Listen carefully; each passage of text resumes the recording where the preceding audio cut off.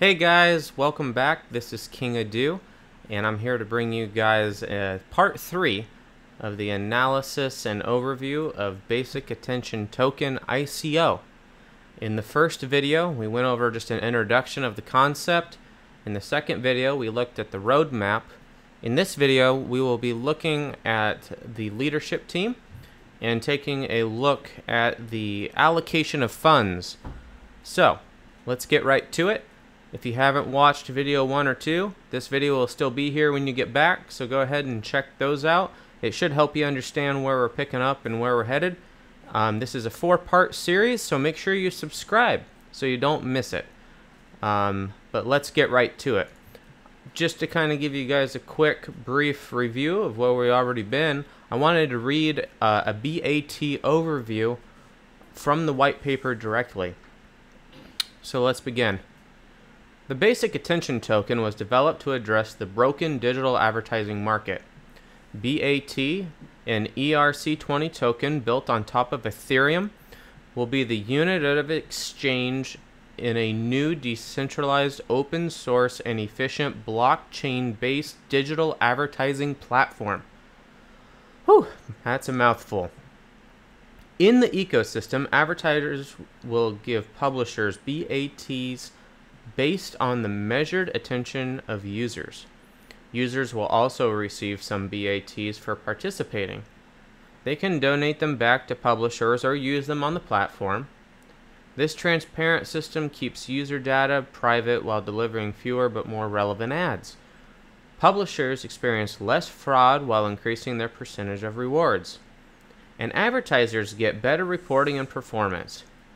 The first part of the solution, the Brave browser, is already operational.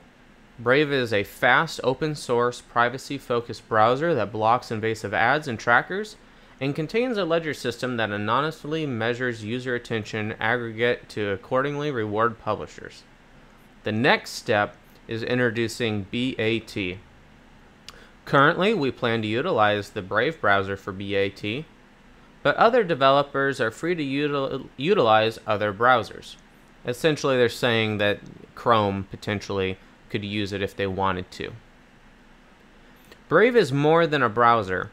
It defends your data on your devices and synchronizes your personal and private browsing profiles across devices using client-side encryption.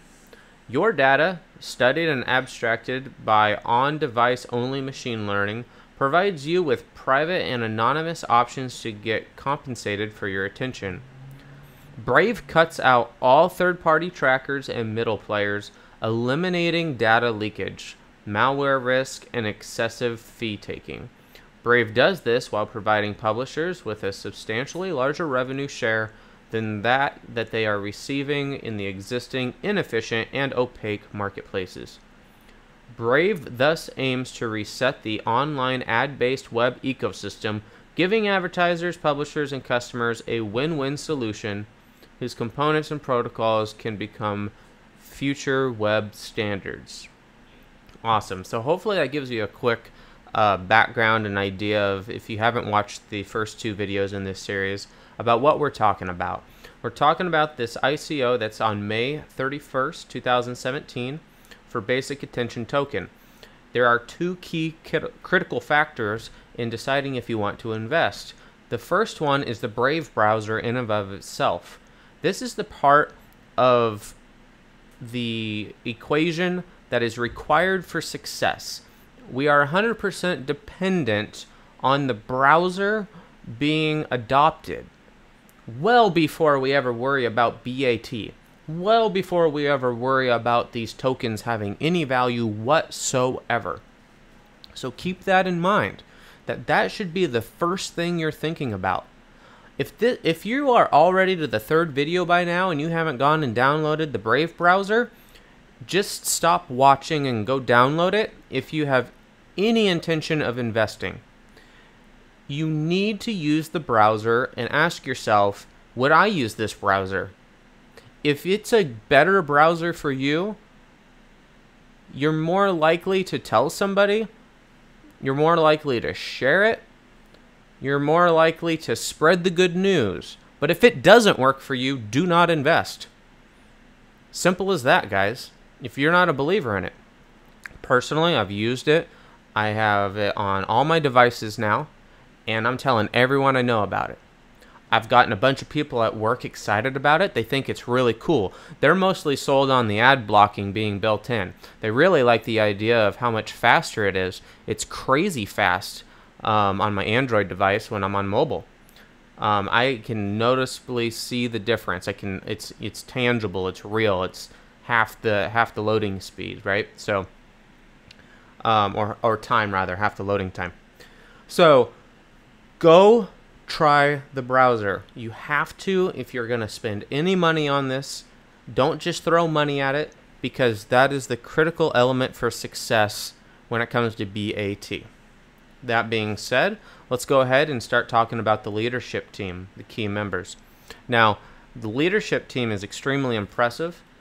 I went ahead and got on LinkedIn, looked up all of them, made sure that everything looked legit, made sure everything had a solid background. What I will say is that I'm excited about the CEO, Brendan Eich. I hope I'm saying that right. He's a co-founder of the Brave browser. He literally created JavaScript himself. Like, he is the creator and founder of JavaScript. If you are not familiar with JavaScript, you're not a programmer, you may have heard that term, but it is a widely adopted, well-known language. Every IT guy that my work is hiring knows JavaScript. It's core now to know JavaScript when you're learning programming. So, that being said, this is the part that should interest you the most and give you some confidence in what this team is trying to do. He was a co-founder of Mozilla and Firefox. Now, if you're not old enough, you don't know, but those two browsers were wildly successful. They were the alternative browsers to Internet Explorer. They were the gateway to what we mostly use now. Most people use Chrome. So, wildly successful, proven track record of doing innovative new technologies. What he's not so good at is dominating and holding on to that leadership role, that trying to think of the right word, but essentially being the premium category leader, being, the premium browser. He hasn't been able to produce one and hold its reign. Chrome has been holding it for a pretty long time in the history of the internet, but don't forget the history of the internet is really short. So we'll have to wait and see. But here's what we do know. We know for a fact that the Brave browser works. You can go use it right now. They have developed and launched it. Pretty cool, right? I wanted to take a look at some numbers to get an idea of the adoption rate. And I was going to go over these numbers a little bit in the next video, but it plays into what we're talking about right now. And on the Android App Store, right now there's about 100,000 downloads. That kind of gives you an idea, but only an idea of how many people are downloading it.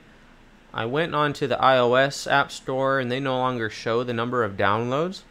If one of my viewers knows how to get access to that information, please leave it in the comments to help everyone out with this evaluation, but I was not able to find that. When I go and I look at Alexa, there's alexa.com, and it's an Amazon-owned company. No relation to the Alexa you may talk to from time to time at home, but they report on the top trafficked sites, they do some measurements, and they report it. Right now, the Brave website is ranked 89,000th in the world,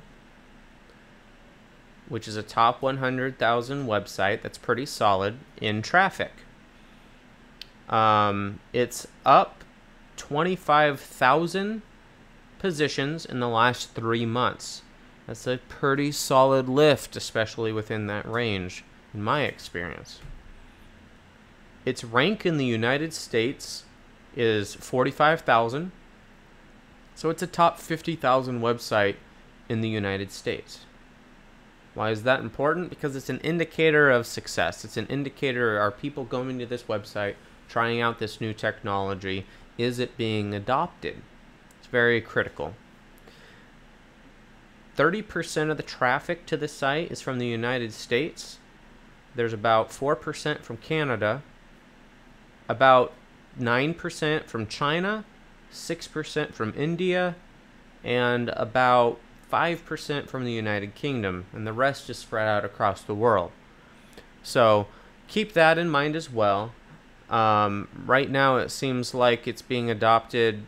I mean, the correlation between where the majority of the processing power and access to internet and computers, things like that, it's a direct correlation. So there's nothing there that really stands out to me personally, but it is something that I went ahead and took a look at just for you guys. I also wanted to take a look at what people are searching for. I think it's a critical indicator based on people's search behavior on the internet, to be able to determine what intent did they have before they came to the site. And here are the top 5, which is kind of funny actually. You might giggle on this, but the first one is Brave browser. So people knew that they wanted to find the Brave browser. 33% of the traffic, people typed in Brave browser. After that, just the word Brave. Pretty cool, right? You would think people are trying to find the definition or something like that, but 30% of the traffic comes from just that. So it's already doing a good job of kind of branding itself, so that's a good indicator. I really, really do like the name from a marketing perspective. For those of you that don't know, I'm a professional digital marketer. I study marketing. I work with premium brands and retailers, and products and services. So I really like the choice of the name. They clearly made a large investment to own that, and I think it works out really, really well. I'm a big fan of their marketing, the positioning of the company, and the way that they're trying to be innovative without being like a rebel. You know, Firefox and Mozilla was a very rebellious feeling back in the day. You were such a rebel, you know, downloading a new browser, not using Internet Explorer, right? So, you know, my 2 cents on that about how I feel about Brave. Back to the keywords. Number 3 is Brave web browser. So again, the same thing. But number 4, this is exciting. Number 4 is Brave browser download. Now, unfortunately, it's a small percentage that's literally looking for the download, but it's still an indicator. It's something to track. All of those numbers are something to keep an eye on. So I'll be monitoring that as we get closer to it, and even after, because maybe there's opportunities to invest later on as well. And these are key indicators. You can also, number 5 was Brave movie. And anyhow, I think people are looking for Braveheart, but you know, hopefully they found a good browser there. I just think that's silly that they ended up here. I'm looking at the traffic for the browser. It's basically right now at a second all-time high. Back in October, it peaked, but it's a very steady, very steady acceleration upward. And it looks very promising. As we get closer to the ICO, I expect it to hit an all-time high, because I expect people to actually try the browser, because again, that's all that matters. If everyone is using the browser, BAT is going to go through the roof. It's going to be one of the best investments you ever made. It would be like placing a bet on Google Chrome, you know, I don't know, 10 years ago, right? You'd be winning at life right now. So just something to think about, that's part of the bet that you're making here. Is this browser going to potentially take a significant market share away from the other browsers? Even if this browser became the rebellious browser and it wasn't widely adopted, even that's a big win. That would be a significant win for everyone. So just something to keep in mind when we're looking at these numbers. The majority of people are coming from Google when they're searching to get here. After that, it's like YouTube and GitHub. So hopefully some of you guys will add to those numbers as you leave YouTube to go download it. But one thing I wanted to point out that is a critical element of success is total sites linking into Brave. Okay, so right now there's only 151. It's kind of low, but hopefully we can see more. However, some of the ones that are doing it are like Bloomberg.com, and you know, that's a good indicator. We've got some big publications that are sharing the news about Brave, and that's what needs to happen, some good PR. So just something to keep in mind, guys. So those are the numbers on the Brave browser, and a little bit more on the leadership team I want to share with you as far as Brendan Edict goes. I'm going to give you my opinion now, okay? So he created JavaScript, co-founder Mozilla and Firefox, but my opinion is you know, I go and I look at his LinkedIn and I really think about what would it be like to be him and what's his intent with what he's doing here on this ICO. And the truth is, in my opinion, so it's not the truth, but it's strictly my opinion, is that this dude's already super wealthy. There is no intent to scam or take money. I just don't see it. His reputation and how well known he is, he's going to be in a history book somewhere of some kind. So why would he do that, right? He's left quite a mark on people's lives, even though you've probably never heard of him before. I'm willing to bet more than half of all of us have used one of his browsers at some point in our lives. And I can guarantee you that if you're watching this right now, you have been touched and affected by JavaScript in your life. Guaranteed. Somewhere on your screen right now, there's probably some JavaScript happening. So, pretty cool, right? So I don't think he has any ill intent or he's trying to scam anybody. The lead developer, I looked into and tried to learn as much as I could because I think that that's really important. That it's trying to understand who's actually building the technology, right? It's one thing to lead a team and be a good leader, and I think Brendan can do that. But then we get into the actual minutia of like, can you even build it? You know, and it remains to be seen. We do have proof of a best-in-class browser. If you go and you use the Brave browser, you will see that it is a best-in-class browser. It is great. It works. It is fast. It does what it says it does. So it gives me more confidence in the team.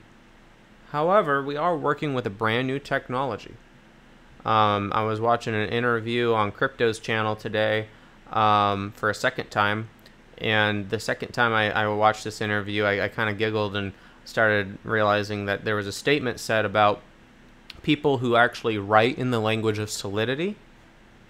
Anyone who is an expert or fluent is a multimillionaire.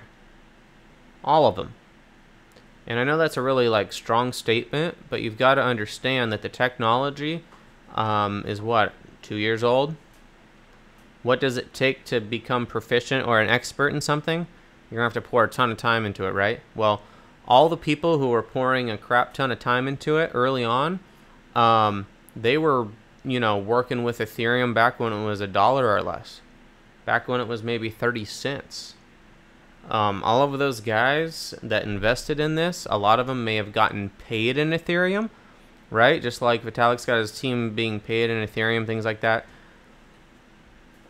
They're all millionaires. There aren't very many people who are fluent in this technology in any type of blockchain application. It's all cutting edge, innovative. So really for me, I question when I look at the developers, I want to see that they have something that's connected. I wasn't able to make that connection here. But I don't think you're going to make that connection anywhere, because you're not really going to find too many people who are fluent So just something to keep in mind, guys, with any ICO. You know, take that with you for the next 6 months. You know, in 2 or 3 years, you can try to, like, demand that, you know, someone's leading the project that was successful on another one. But, man, even still, the people who are fluent in this stuff that are doing these projects, they're making lots of money, and they're going to make lots of money because they're doing cutting-edge technology in an industry that is exploding as we sit here and just watch, right? So keep that in mind. So that's a quick overview on the key team members and kind of what I saw and my takeaways. The next thing I wanted to do really quickly so I can let you guys go is the budget allocation, and I'm just going to read through what they plan on spending the money on. Now they're going to be raising about $15 million. That's the maximum. They're definitely going to cut it off. Now they set a minimum of 4 million, but I have no doubts that they're going to get the full 15 million. That's going to be 175,000 ether, and we'll get more on that into the next video. But where's that money going? 58% of the budget is going to go to their engineers. They have about 20 to 30 engineers, and the money is going to go to help pay those guys. We need these guys to get paid, and that's important, and that makes sense.